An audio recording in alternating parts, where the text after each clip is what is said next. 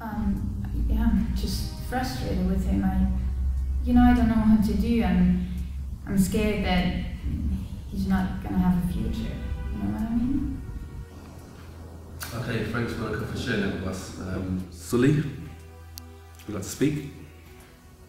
Yeah, I'd like to add something.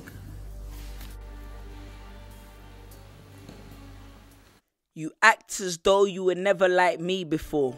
Like you were never young and foolish and far from a model student. Did you forget that you once walked in my shoes? When you would fall into stupidity, toes and feet first. Play with life although many times told to rehearse. Jumped into relationships and chose to forego the research. Like you ain't been there, done that and bought the t-shirt. Like you never had a dream that you would strive for. One that you were willing to dedicate your life for. You act as though you were perfect. When you parlay your knowledge around as though you were equipped with it. I'll say it straight. Most parents are hypocrites. Cause you can forget that you were once exactly like me. Except when it's time to remind me that you know better. And close your argument with experience is the best teacher. But you see, that doesn't always work. Because just because you spent years in a classroom, that doesn't mean that you always learn. And just because you experience something, that doesn't mean that we have to infer that you were the best student either. And I'll openly admit that in most instances parents are right.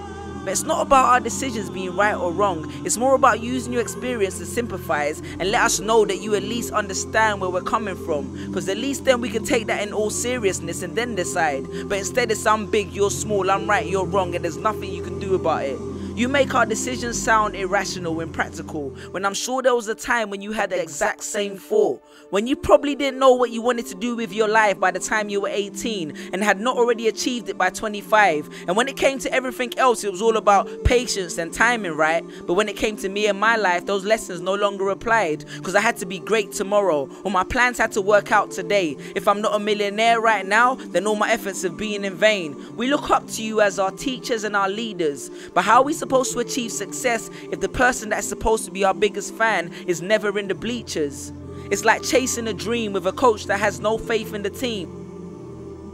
To parents whose son spends all day playing football games on that Xbox and that PSS3 that you spent too much money on just to shut him up for his birthday, well, did you know that there are thousands of people on YouTube making money from doing exactly the same, and millions of more opportunities in industries related to game? Have you ever tried to cultivate that interest?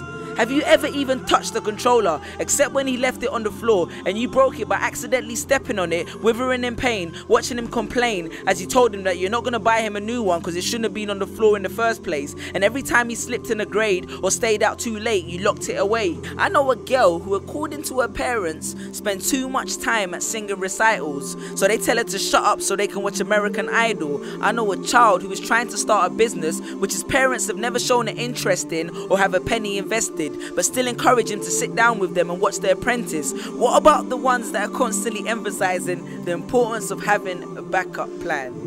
The kicker is the backup plan concept. I don't even need to explain that because everybody knows what I'm referring to. But let me put it like this.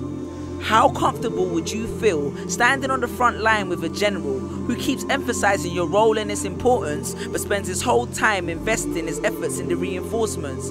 Just think for a second, because if you show more interest in a person's backup plan than the actual plan, then you're actually accurately, fractionally, factually, and practically, tactfully, didactically, drastically showing where your faith in his plan actually stands. Put yourself in our sneakers for a bit, and because statistics show, I think, that between 16 and 18 your feet no longer grow. So it's not that they don't fit, it's just that since you started walking on water, you've forgotten it. And stop trying to overshadow but understand us kids. Because eventually when they become adults, any success they have, rather than just contributing, I bet you'd rather they say that you were actually a part of it.